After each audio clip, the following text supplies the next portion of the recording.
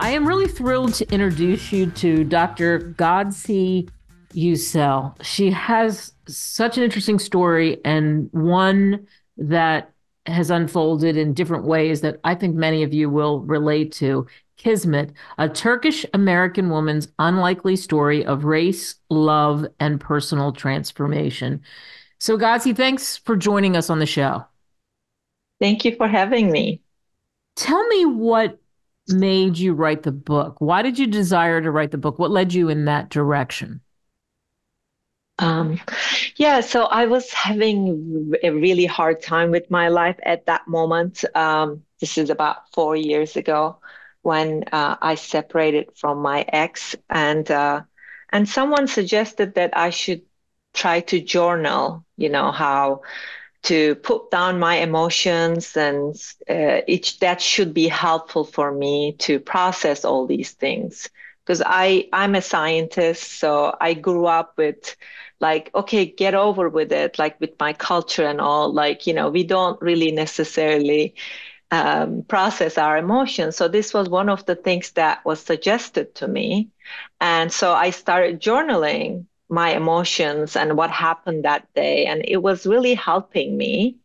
And then after a while, there were so many of them that I was like, maybe I should make this a book. So that's how it happened. But the reality is, I really wanted to reach out to people out there who are going through similar things that I did, and maybe they could get some kind of, courage from my book, or, think that they're not alone. That was the original idea, actually. Yeah. Yeah, you have resilience, and that is really splattered throughout the book.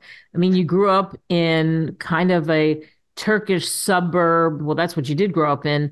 And then all of a Right. sudden, boom, you're transported to the craziness of New York. And so you had to weave through a different culture.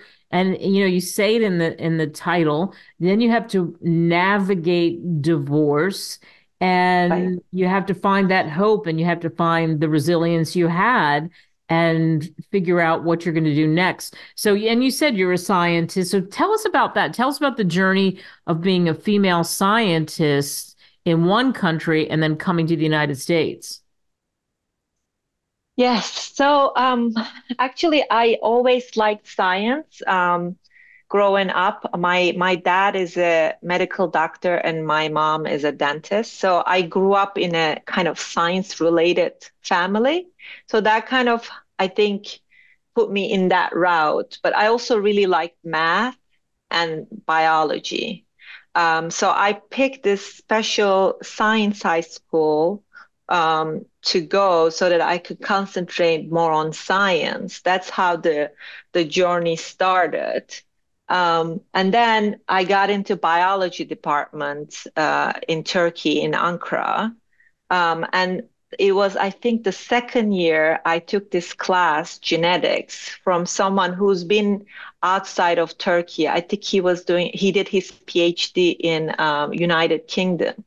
And he was so knowledgeable, and he got, us this really big, thick book of genes, five, I remember. And I knew English then. So I was like really amazed by genetics. And I was like, okay, I think I want to do something with this. And that was, I think, the main point where I made a decision. Okay, I think I want to become a scientist, not a teacher or not a technician at some hospital, which were the choices back at home. But I do want to become a scientist. I want to do research. That's when I decided to go to United States for my doctoral degree. Yeah, and you certainly have done well with that. What I love about the book, and pay attention to this, everybody, right in the very beginning, you show your vulnerability, and you talk about that you hear these sirens and you hope it's the paramedics, and you think about the baby that you're carrying, and you say your third pregnancy wasn't planned and you really wanted a girl, and your family had moved back from Atlanta, Georgia. You were struggling, and that your ex-husband was the only one working. But you talk about what I think many people can relate to listening to this here in the United States and elsewhere. You talk about an expensive place. You couldn't go back to Palo Alto, which is right around where Stanford is, because the rents were crazy, crazy, crazy. So now you're dealing with navigating all of that. What is it like for you? What was it like for you? And you talk about it in the book, where you have to deal with divorce and young children. How tough was that? Um, it was very tough, especially making the decision. This was the right decision because my kids were so young. I struggled with it a lot. I was like, am I making the right choice? I don't want my kids to grow up as, kids from a divorced family, two households. I never wanted that for my kids. And they, as you said, they were so young, but I had to make the choice of choosing myself and my mental health, my well-being, because in the end, I have to be good. I have to be the mom, the healthy mom for them. If I could do that, then they'll be good. That's the decision. That was the decision point. And I was like, okay, I have to choose myself. And in the end, I'm choosing my kids this way. It was very hard, very, very hard. It was one of the hardest things I had to go through in my life. But I'm on the other side of it, so I'm good. I like that you say you're on the other side of it, and there's something to that, and this book and talking about the stories. And we're speaking with Dr. Gozde Yücel and talking about what it was like moving from Turkey, and then you're in a big city, and then you have this young family, and you make the decision you have to do what's right for you, because how would you be good for them? And even, one of your beginning chapters is me, myself, and I.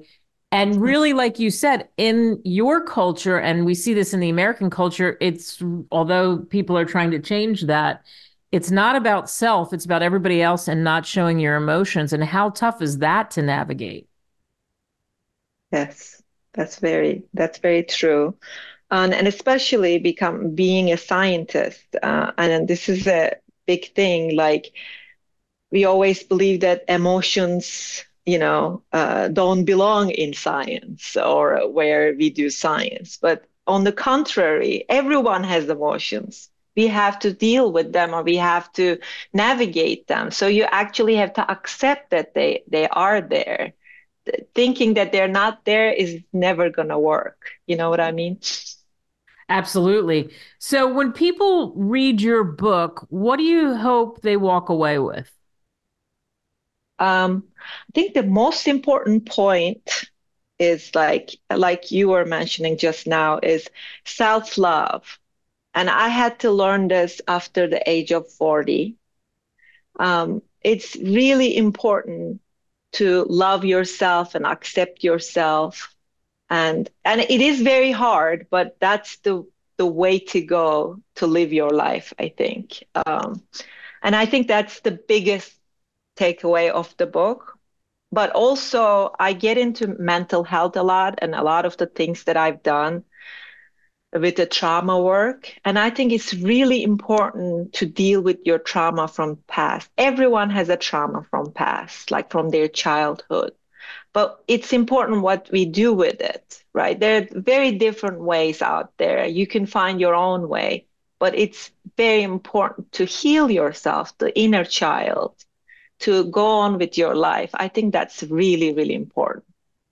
Yeah, tell us about the trauma, and we're not going to tell everyone everything, but yeah, I agree with you. It's really important, and everyone has something. So for you, what was that you had to overcome and that made this big difference for you? Um, I mean, there was a lot of stuff in the childhood that I also mentioned in the book. And I have to say, like I didn't know. Like I had to talk to a therapist to really understand what I really went through, as a child. And so one of the things that I think growing up in Turkey and in the family that I did, I had this like understanding of like I didn't value a lot. I'm not saying this is what my parents did. I don't think they did anything wrong. It's just the way it happened. That's what I believe. I wasn't worth a lot for some reason, the things happened to me. And at first I had to fix that, really understand that I actually value, I'm important. So that's the thing that I had to realize first. Right, is that it makes sense. And for people listening, for many of you, it goes back to that same thing. Does this make you want to write another book? I wasn't thinking at first, but more and more now, like all the reactions that I've been getting, definitely I'm thinking about it. I'm thinking about it. Yes. Nice. That's a compliment. And by the way, you can get the book, like I said before. Amazon's a great place because you can get Kindle, you can get hardcover, you can get paperback, all the ways people like to consume books available to you by going there. You can get Dr. Yücel's book, Kismet, a American woman's unlikely story of race, love, and personal transformation. Thank you so much for coming on. Thank you for having me.